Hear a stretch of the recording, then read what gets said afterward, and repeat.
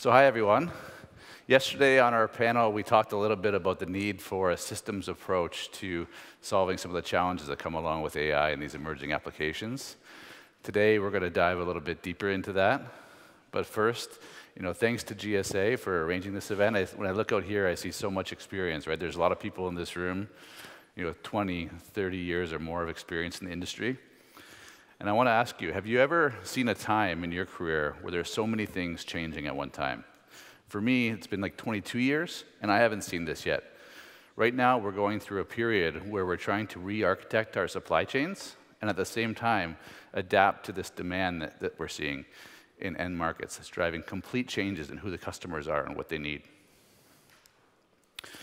On the supply side, we have costs of everything rising exponentially. If you look at the cost to design an advanced node chip, it's like $500 million to $1 billion now. If you look at the cost to build a fab, $25, $30 billion. We all know the price of EUV tools and so on. So everything's getting more expensive. And that's driving a lot of concentration in the industry. Every layer of our supply chain, if you really dig down into it, there's a dangerous single point of failure at every single layer, right? Whether that's equipment, whether that's foundry, whether it's AI chips, we're overly dependent on single companies and single regions at each level of the stack. And so I think everyone in this room recognizes that we need to make our supply chains more resilient, right? It's been a common theme across a lot of the other presentations as well. I think everyone also recognizes, and Europe has long been a leader in this, that climate change is happening, and we're probably not doing as much as we should be doing just yet to go and change that. And so all of us in this room are looking at how do I make my supply chain more resilient and more sustainable. On the demand side, we have this entirely structural shift that's happening. The whole industry for foundry is set up around mobile. The way it's been working since the iPhone came out is mobile customers get to define the process technology. Mobile customers get to define what packaging technology is there. Mobile customers get first access to the capacity. Everyone else has to wait in line. But now we're seeing this emergence of this transformation from AI, and especially in the cloud data centers and automotive with the re-architecturing of automotive systems. And that's driving a new class of customers, and it's driving a change in how we design chips and systems.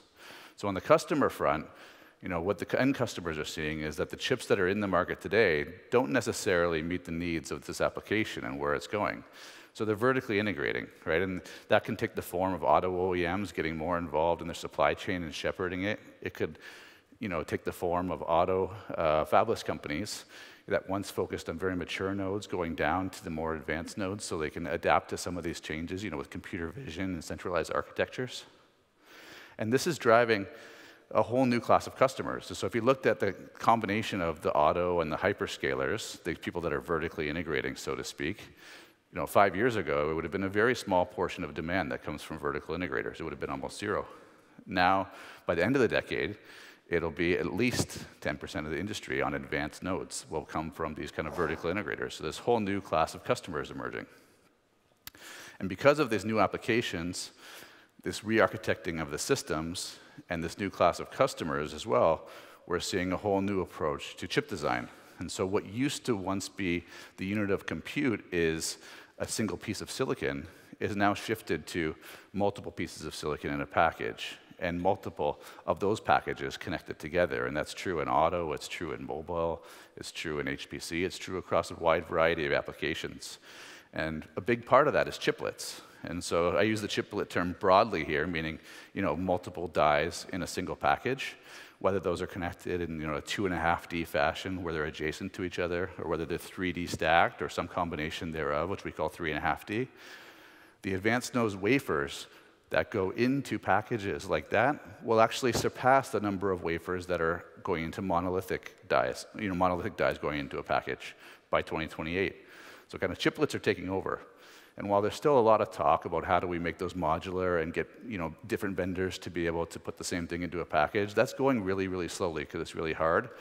We still see most of the chiplets in a package coming from a single vendor, and we think that's going to continue for a little while until we get better standards and we find the common denominator of chiplets that we can build to go and enable these multi-chip packages in a more modular fashion. But for now, It's going to grow, but it's going to be heavily concentrated in kind of single source, places making their own set of chiplets, all the chiplets in the package coming from one company.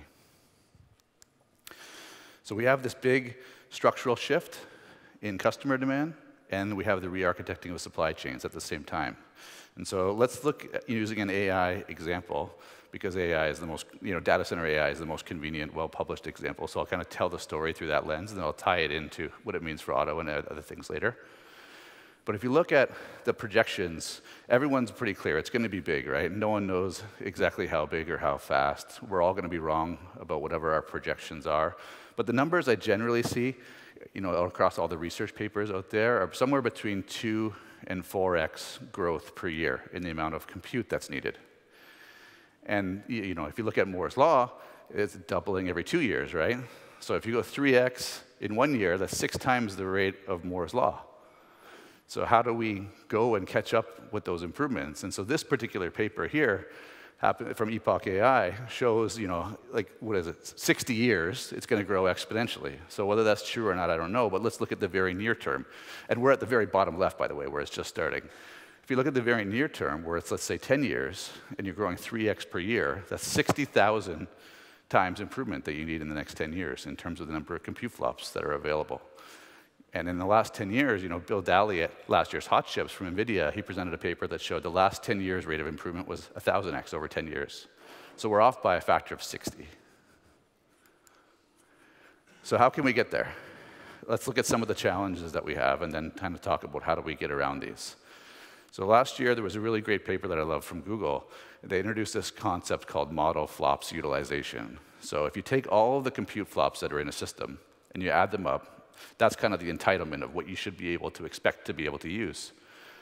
And then they compare that to what you can actually use when you run through these large language models at scale. And that gives you this kind of efficiency metric. And when they looked at things like ChatGPT and other kind of large language models that are out there today running on the dominant systems in the industry, what they found is you're only able to actually use 30% of the compute you have in a system. And the reason for that is largely because of this. So if you look at the gray line, you have the amount of flops that you have growing pretty dramatically. And then if you look at the green and the blue lines, they're much shallower slope. And this is kind of limiting what the system can actually produce. And it's the fact that the memory and the networking and the compute are not in harmony and they're not optimized for the system that kind of limits that efficiency and limits how much we can get out of our existing systems and compounds the difficulty of getting to the kind of improvement that we need to see. The other challenge, I think has been talked about by pretty much everyone, is power. So I won't go into it too much, but if you just take the number of server AI chips that will ship next year, and you turn them all on for half the time, you get more power consumption than 60% of countries in the world. And you take those chips, you put them into a system, then all of a sudden you're at 3 times the power consumption of the entire United Kingdom. And if you think about that last 2 charts ago when I showed that 50 years of exponential growth and us being in the very bottom left, so we're only just getting started, and already we're so far away from a scalable and sustainable path to commercializing AI. So what can we do about it? If we look across all the different research papers that are out there, there's been so much thought put into this. And this is not my idea. This is kind of a summary of the different big trends I see, at least in the industry, that the leaders in this space are considering. So the very first step is at the bottom, system technology co-optimization. It's basically taking those very shallow slope lines of memory and DRAM and bringing them up closer to the compute line. So everything's kind of more in harmony, more in sync. There's several papers about the effects of doing this and what kind of benefits it can lead to. But the best one, I think, is from Google. That same model flops utilization paper essentially shows that if you take the same technology, not even like the next generation of it, the same technologies, and you just put them into a system more cleverly where things are in balance, then you'll get like a 10x kind of improvement. That's without even improving anything. Just connect things in a better way that's better mapped to software. You get 10x improvement. Okay, so that's step 1. That's the system technology co-optimization. And then while you're doing that, you might as well evolve, like we always have, with Moore's law on packaging, right? So you go to the next process node. You go to the next HBM standard. Then you take that and you go to bigger package sizes. You put more dies next to each other in 2.5D. You stack more dies on top of each other in 3D, and you put all that in one 3.5D package together. And that gets you, let's say, another 10x, and that's multiplicative, right? So you get to like 10x times 10x, you get 100x from those first two layers of the stack. That's nowhere close to where we need to get, right? So what do we do next? You have to look at being more efficient in your calculations. So today, most of the calculations work on floating point of some sort, in training at least, and you have to take from those 16 bits or more, 32 bits, and go down, and there's papers from Microsoft and other leaders that show you only really need 2 bits eventually to be able to do this effectively. So if you get down to 2 bits to do the calculation, all of a sudden you have an 8 or a 16x improvement in the amount of compute you have. But everything has to be in balance, right? So you improve your compute by 16x, you got to go and improve your memory and your networking by at least the same amount. Otherwise, you get back to that problem that we saw on the previous page. So what has to happen? You have to go to things like potentially new memories. You have to go to optical interconnects. And then you have to try to make the models more efficient as well. And so if you do all of these things, there's a path to get to 1,000x-ish. And so we're still kind of at that limit, 1,000x-ish. And so we have to find a way somehow to get to 60. And so beyond this, we have to get 60x more out of this, right? So beyond this, there's going to be new things that happen. Like, for example, when you go down to 2 bits, does that now open up an avenue where analog computing makes sense or something like that? So this is going to continue to go up and up and up. But I think the main point is you have to optimize every level of the system if you want to get even close to what's needed. And that's why when you look at a lot of the next generation chips, and this is just a generic model that we have, right? But a lot of the next generation AI chips look roughly like this. They're really huge packages, 100 by 100, 200 by 200. They have lots of memory in there, whether it's 2.5D connected through HBM, or it's underneath the CPU and AI accelerators. They're stacked SRAM and so on. And then you have I/O tiles separately, so you can have your I/O advancing at a different rate and on a more cost-effective process node than your compute. And then you take all of those system-in-a-packages, and you connect them together with a really efficient interconnect. And so now what you have is you have what used to be a server in a single package, and then you have what used to be a rack in a single server, and then you connect all those racks together with a really efficient interconnect, and you have a data center that effectively looks like a single computer in terms of how efficient it is at moving data around and doing calculations. And so this is kind of where the industry is going. And if you look at what it takes to get there, traditionally it's been the bottom row of this chart, right? You go forward the next generation of process technology. Now it takes every level of this chart to go and get there. You have to be able to have those complex packaging for 3.5D and 2D and keep evolving those. You have to be able to put these on really large substrates. You have to be able to cool it. These things are 1,500, 2,000 watts in the next generation, and even more after that. And you have to have all the different interconnect technologies and memory technologies to be able to put these things so they're all working in harmony together. And then, by the way, it all has to work really well with software and has to kind of all be mapped together. And so that's why this whole systems approach is a critical way to get to the orders of magnitude improvement that we need. And so I've sort of told this story through the lens of data center AI because there's a lot of published research on it, and I'm not going to get in trouble for saying things that are said by someone else first. But the same thing is happening in every other industry. You saw in some of the other presentations the same theme: system approach, supply chain resiliency, sustainability. It's true in automotive as well, right? As you move from these decentralized architectures where you have lots of very mature, specialized chips spread throughout the vehicle to the more centralized architectures where you have computer vision and centralized compute and zone controllers and all of these kind of things. It's the same kind of problem, just with a different flavor to it, right? You need the networking capability. You need the AI capability. You have to balance the networking and the memory and everything else together. It's the same systems approach.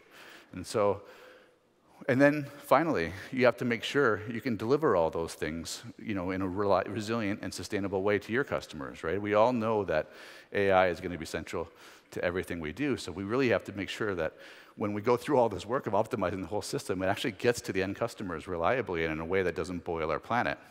So what I'd like to say is, in closing, I think every one of us should ask ourselves, where are we going to get the capabilities to go and make these full system solutions? And is my supply chain reliable enough? Is my supply chain sustainable enough? I really think this last part of sustainability is not getting enough attention, right? We keep saying, okay, 2040 we're going to do this, 2040 we're going to do that, 2050 we're going to do this. I think we all need to ask our suppliers, what did you do now? What did you do last year? How much renewable energy did you use last year to run your fabs? We have to start making this more important in our decision criteria. So I hope all of you think more about this and actually go and take some action on it right away. So thank you very much.